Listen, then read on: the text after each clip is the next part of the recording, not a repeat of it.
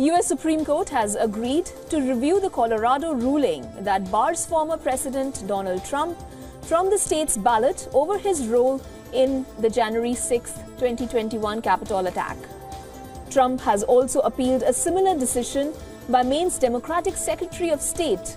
The justices will hear the case on February 8th. Now, if the ruling is upheld, it will be the first time in the history of the United States. The Colorado Supreme Court had ruled last month that Trump is ineligible to appear on the primary ballot because of the US Constitution's 14th Amendment. Section 3 of the 14th Amendment bars anyone from holding public office if they engage in quote-unquote insurrection or rebellion. Now, this after once pledging to support and defend the Constitution. A lot of people outside. We want to stay right here, and I want to thank you very much. The Iraqi government has started the process of removing the US-led international military coalition from the country. Now, this announcement comes in the wake of a US strike in Baghdad this week. The strike claimed the life of a pro-Iran military commander, sparking anger among Iran-aligned groups. These groups have been demanding an end to the presence of the international coalition in Iraq. The Iraqi Prime Minister is also facing internal pressure from powerful Shiite parties close to Iran, pushing for the removal of the US presence. In response, Iraqi Prime Minister's office also released a statement saying the government is establishing a committee to arrange the permanent exit of these international forces.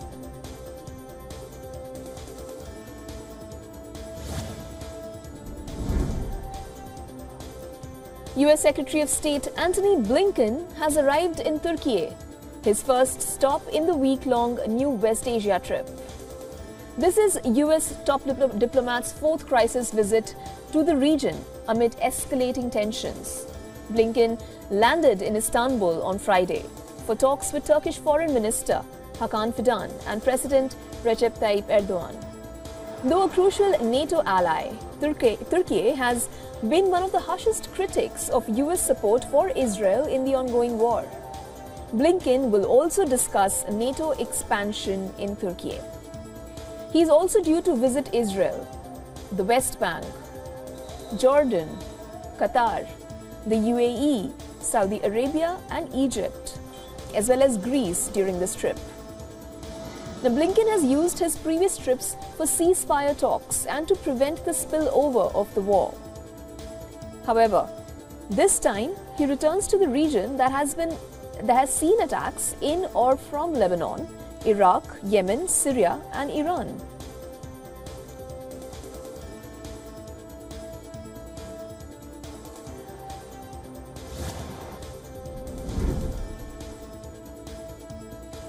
Hezbollah chief Hassan Nasrallah has issued fresh warning of retaliation against Israel after killing Hamas deputy chief Salah al-Aruri in Beirut.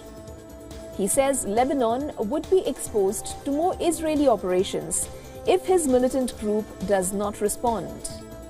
Now, the Hamas leader al-Aruri was killed in a drone strike on a southern suburb of Beirut on Tuesday. Hezbollah and Hamas have blamed Israel for his death, but Israel has not claimed responsibility.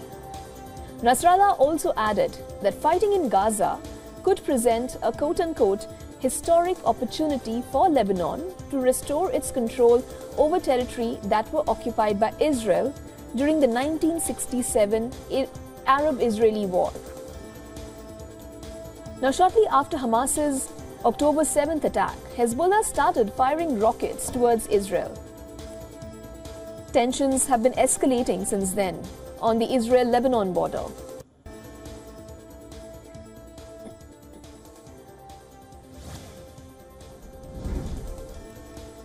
The death of Hamas deputy chief Salah al-Aruri has sparked protests in Palestine. Thousands are gathering in his hometown in West Bank and are marching to demand a revenge.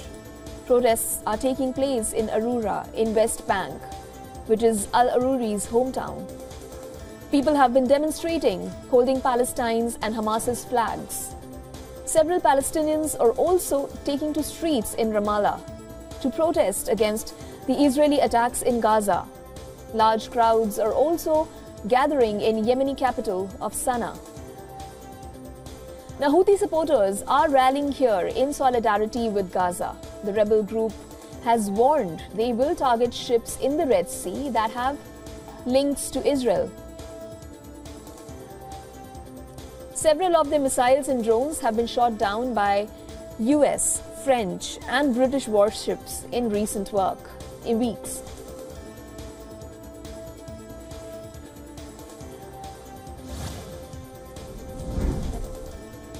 Missile remnants found in the Ukrainian city of Kharkiv appear to be from North Korea. The conclusions came a day after the United States said Russia had fired North Korean short-range ballistic missiles at Ukraine.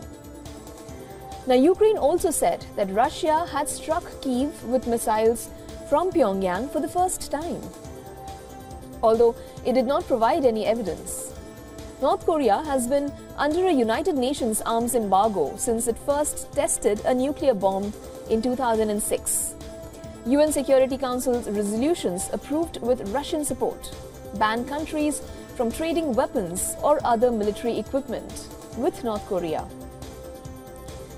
Now, both Moscow and Pyongyang have previously denied conducting any arms deals, but vowed last year to deepen military relations.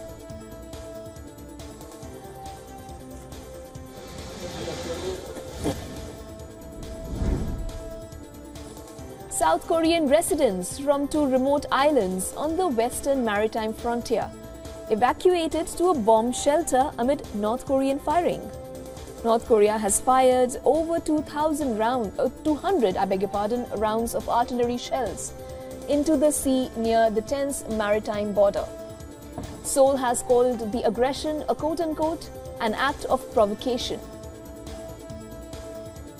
North Korea, on the other hand, says that its coastal units fired 192 rounds as a quote-unquote natural response to South Korea's military actions.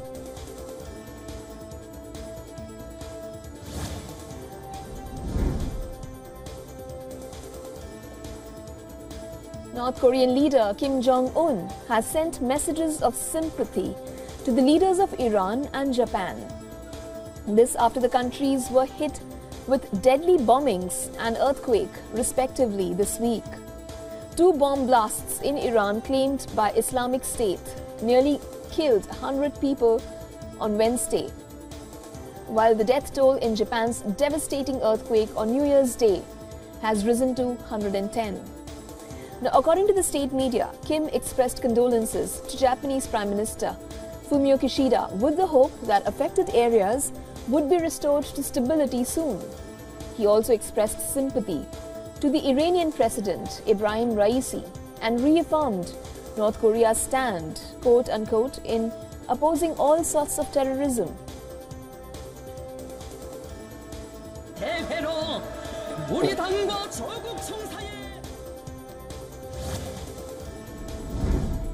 After a strong 7.6 magnitude earthquake jolted Japan, the death toll has now risen to 110. Prime Minister Fumio Kishida has said that scores of people are still feared trapped under the rubble. While the country's disaster preparation and recovery methods are being tested, the United States is readying military logistics and aid support. As per reports, the insured losses from the devastating earthquake can touch $6.4 billion. Of this mammoth cost, over 2/3 are accounted by losses of residential properties.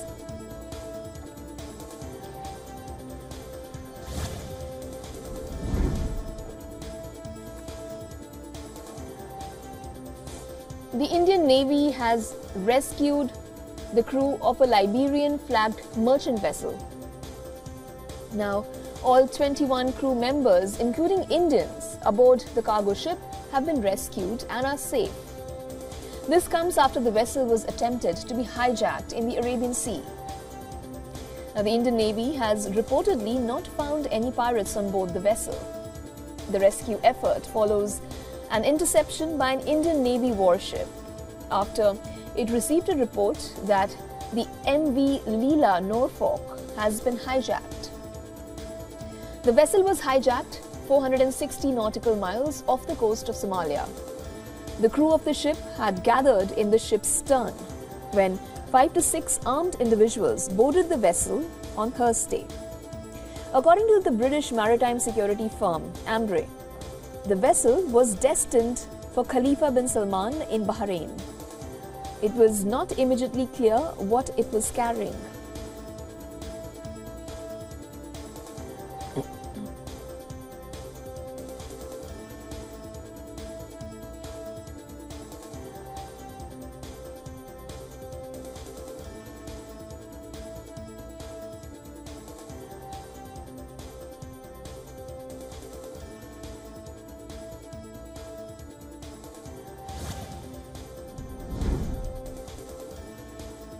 Eight former Indian naval officers who were earlier sentenced to death in Qatar now face prison sentences of varying lengths. The men have 60 days to appeal the jail term. Last month, a court in Qatar had commuted their death penalties. Neither Qatar nor India have revealed the specific charges against the men. However, men have been reportedly charged with spying for Israel. India, Qatar and Israel have not commented on this. The court orders in the matter have also not been made public. India has been issuing statements about the major developments in the case, which was seen as a diplomatic test for the government.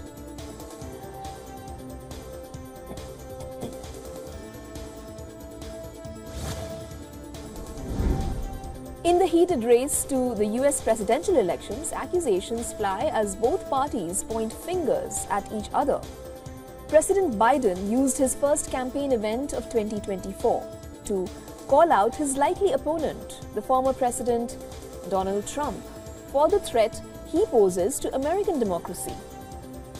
Joe Biden has accused his opponent, Donald Trump, of echoing Nazi Germany. Clearly, the political rhetoric is rising, and there is no love lost from the former US president as well.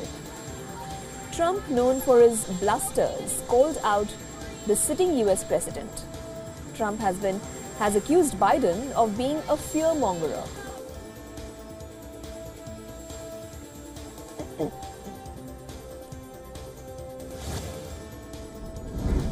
News coming in from Bangladesh. An alleged case of arson aboard a Dhaka-bound train late Friday night has claimed 5 lives. The intercity train was carrying 292 passengers from the border district of Jessore to the capital city of Dhaka. Most of the passengers on board were returning for the national polls scheduled tomorrow, many from work across the shared border with India. The train was on its way to Dhaka's main railway terminal when it caught fire while passing through the city's Gopi Bagh residential area. 3 coaches of the Benapole Express were left completely charred, with damage extending to 2 more. According to rescuers on the scene, hundreds of people bearing witness to the burning train rushed to pull passengers out from the affected bogies.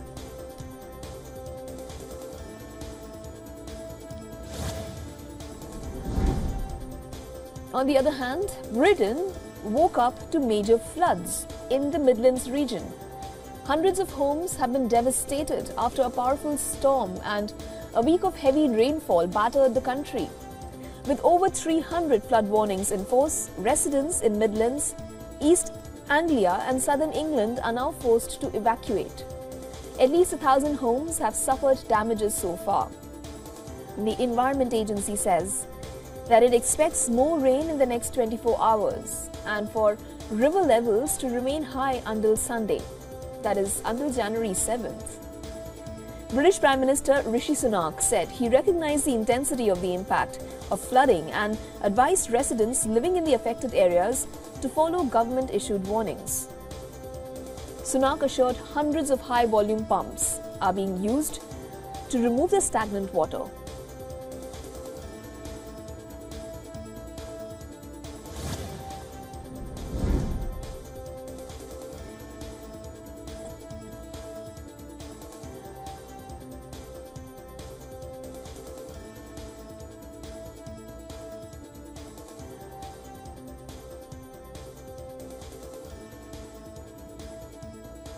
There's a big merger in the works in the energy sector, one that can revamp the global natural gas business in the United States.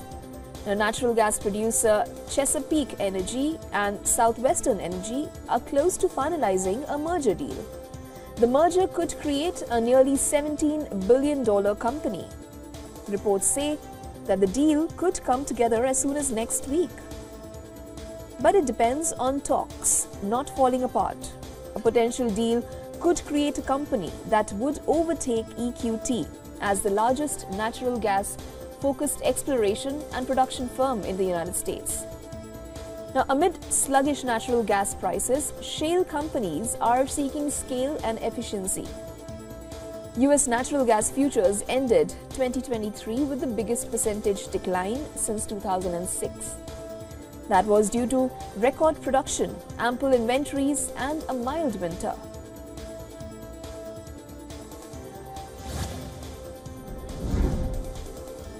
McDonald's CEO Chris Kempczynski has blamed misinformation for its losses as the boycott movement against Western brands continues amid the Israel-Hamas war. Kempczynski revealed that West Asia sales have been hit by misinformation about the fast food giant's position on the Israel-Hamas war. He called such misinformation disheartening and ill-founded. The company in the past had said it does not take sides in the conflict. He added that McDonald's stands in solidarity with those affected by the war and that it abhors violence and stands against hate speech.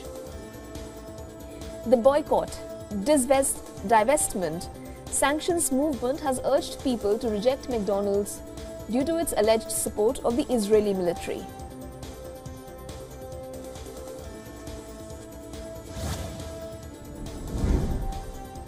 Spillover effects of the Russia and Ukraine war are being witnessed by the South Asian country of Nepal.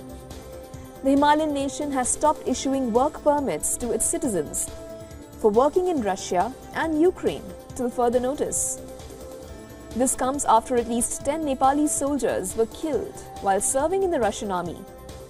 Nepal has asked Russia not to recruit its citizens in the Russian army and to immediately send back all Nepali soldiers and also compensate the families of those killed. According to reports, 200 Nepali citizens are estimated to be working in the Russian army. Nepal's Foreign Minister N.P. Saud has said about 100 Nepalis are missing. Reputed for their fighting skills, Nepali soldiers known as Gurkhas are serving the British and the Indian armies since India's independence in 1947.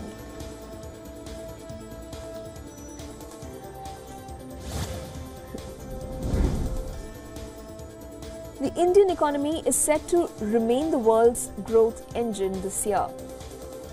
The latest government estimate puts India's growth at 7.3% for the current fiscal ending in March. The latest estimate puts India on top of the fastest growing large economies. In 2023, the advanced estimates pegged India's growth rate at 7.2%. India's economy is projected to reach $3.57 trillion by March 31st. The economy stood at $3.28 trillion in March last year. The higher advanced estimate comes on the back of robust growth in all major sectors of the economy. The construction sector in particular is estimated to grow by over 10% in 2023-24. All sectors are expected to grow by 6% in the current fiscal year. The agriculture and allied sector is an exception though, as it is likely to grow by just 1.8%.